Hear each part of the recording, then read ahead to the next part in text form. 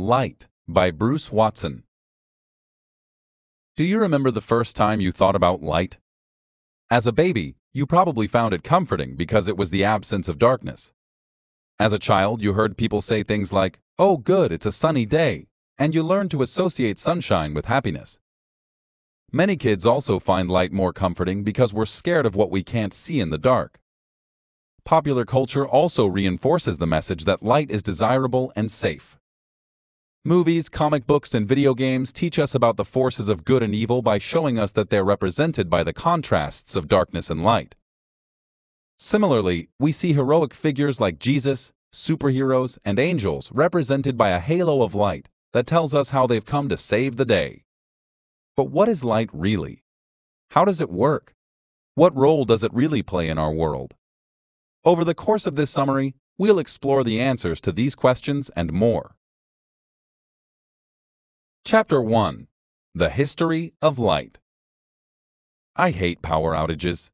We've all lived through them, those moments when some form of natural disaster knocks out our electricity and running water and leaves us in the dark.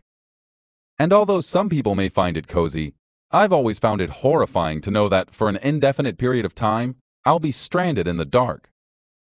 No matter how many times I flip the light switch, the light will not come on until the power has been restored. No matter how many candles I surround myself with, it'll never be the same as watching an entire room become fully illuminated with a flick of a switch. And because I'm so dependent on light, I feel lost whenever I can't have it, even if it's only for a brief period of time. I imagine many other people feel the same way, because whether we realize it or not, we're so used to having access to light that we sometimes take it for granted.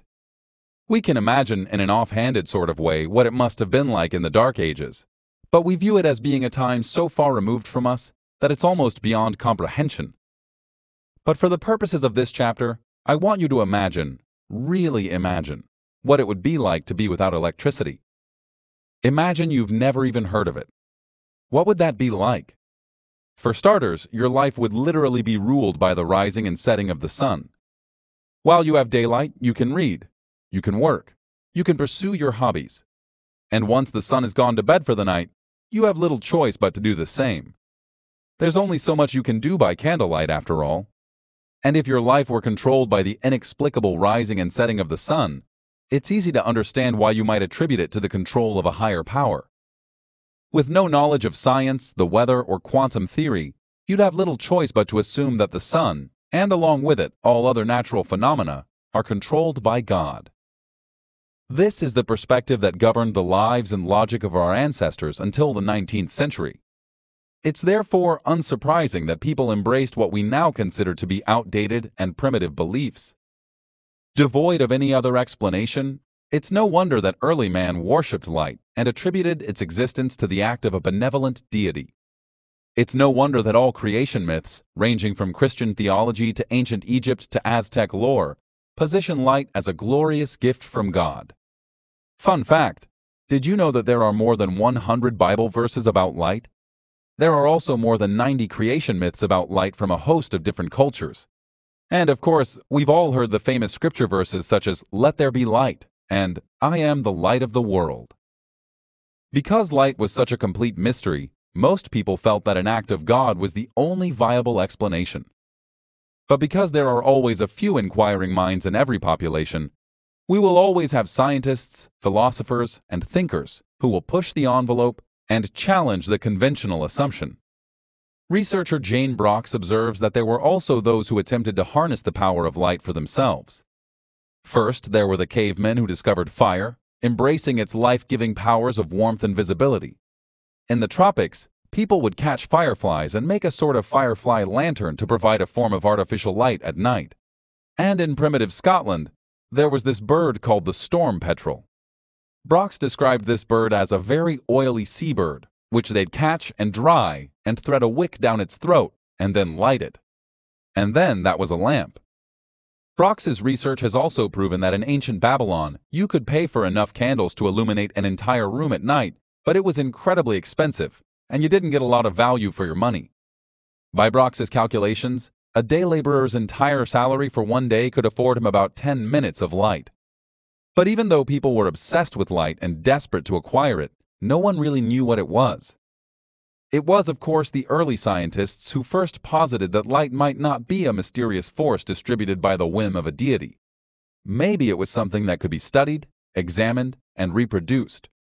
And thanks to inquiring minds who asked questions as early as the 5th century, we developed the study of light. Chapter 2. Light as a source of inspiration. Because light has an endless ability to capture the imagination, it's hardly surprising that it touched the minds of artists and scientists alike. So while early scientists were trying to figure out what light is and how to study it, artists were attempting to represent light in their paintings, drawings, music, and poetry. The history of religious associations with light meant that light was primarily depicted as holy. This was true of artistic representations across multiple regions. In fact, Christianity, Islam, and many tribal religions all depict light as being holy in their art. And this was never more apparent than during the Renaissance. The Renaissance initiated a holistic shift in art, culture, music, and thought, and light was at the heart of this transition. Painters began experimenting with the contrast of light and dark space in their works. Religious paintings characterized saints by a glow of pure light. And it was also during this time that light garnered many of the associations we see today in popular culture, such as purity, innocence, virginity, and hope. The Renaissance also paved the way for an era known as the Age of Enlightenment, and there are a number of reasons for that. But you've probably already guessed the main reason. It was called the Age of Enlightenment because people were so interested in light. However, this reference to light is both literal and metaphorical. Although people were indeed fascinated by the mechanics of illumination, they were also interested in the intellectual enlightenment that comes from the pursuit of knowledge. Where ignorance is represented by darkness, light embodied the freedom of new knowledge and discovery. And during this time, people across the globe were fascinated by the unlimited potential of discovery. Art, science, and the humanities flowed seamlessly together, with each discipline profiting from the other's newfound insights. The study of light was a crucial focal point of study during this time as well, and this interest ushered in the scientific revolution. Historian Darren McMahon observes that enlightenment and illumination are inseparable. Without the study of light, the insights achieved during the Enlightenment would have been impossible. For example, he remarks that a surprising number of Enlightenment figures were themselves directly interested in lighting and illumination. Benjamin Franklin, the son of a tallow chandler, took a keen interest in lantern design and helped to organize the public lighting of the city of Philadelphia. Lavoisier penned a treatise on the best means to light a great city like Paris, and experimented constantly with fuels, wicks, and the angles of reflection and refraction in the light emitted from the lanterns. Voltaire, too, like Marat and Madame du Châtelet, experimented with flames. Diderot wrote about the history of candles. Jefferson studied whale oil, among the 18th century's most important lighting fuels. Goethe not only studied optics, but also concerned himself with the intricacies of stage lighting. Just as importantly, a host of lesser lights pursued enlightenment through illumination. Some, like the inventor and engineer Bourgeois de Chateaubriand, devoted their energy to technical matters, like perfecting the new reflector lamps, the réverbères. Others, such as Jean-François Dreux de Radier and his Society of Men of Letters, wrote satirical histories of lanterns, mocking the pretensions of a new genre, the comparative history of light. Still others, like Pierre Tourtis-Sangrin or Charles de Rabiqueux, pursued the business of illumination as the counterpart to the business of enlightenment.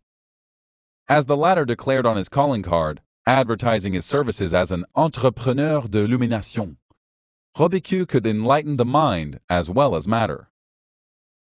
And last but perhaps most importantly, public lighting created the conditions for a vastly expanded urban sociability that was central to the emergence of the public sphere. Shops stayed open longer, theater curtain times were pushed back, and restaurants and cafes served long after dark, later than ever before. Salons and visiting hours were also extended into the night, meaning that enlightened discussion was very often conducted after the sun went down. Street lighting led the way, creating the appearance, if not always the reality, of greater safety and rational control over the environment, combating not just crime, but superstition and fear. Although we so frequently take it for granted, light is responsible for every one of the modern freedoms we enjoy, and none of them would be possible without the early studies that were conducted on the properties and functions of light. Chapter 3. The Evolution of Light. However, despite these years of study, humans still didn't have light figured out.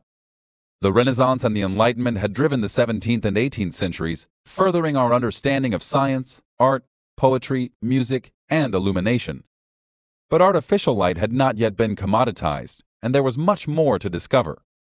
In fact, by the 19th century, no one could really tell you what exactly light was.